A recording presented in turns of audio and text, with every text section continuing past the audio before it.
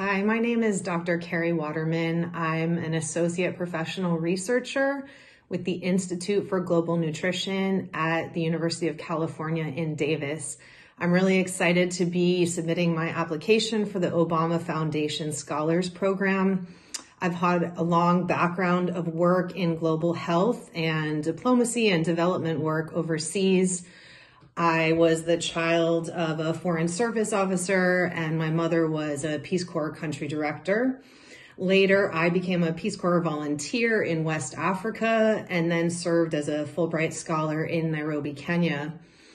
I then received a Fogarty International grant to do research in Kenya and am currently working on a USDA-funded grant to promote production and consumption of moringa here in California as a specialty crop.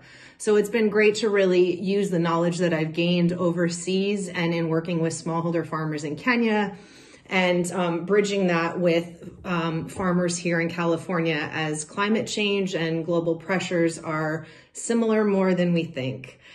The work has really been led by me as the project director on these teams, and then I've consulted and coordinated with many other partners in different countries.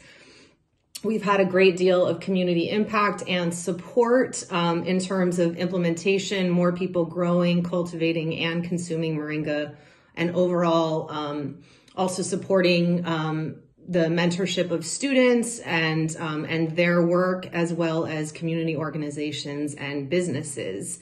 I recently became the director of the Center for Food Justice and Health Equity. This was funded through the UC-wide Global Health Institute.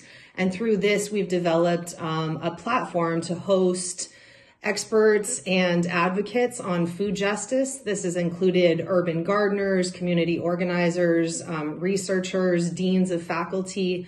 We're from within California, across the US, and across different continents.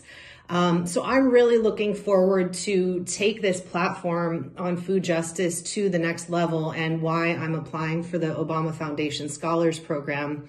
I'd like to be able to help facilitate more small businesses and community organizations that are trying to address grand challenges and the UN SDGs in their local communities or across continents through education and outreach. I think this will be a great place to meet other leaders, get ideas, and be inspired. So I really appreciate the opportunity to apply, and thank you so much.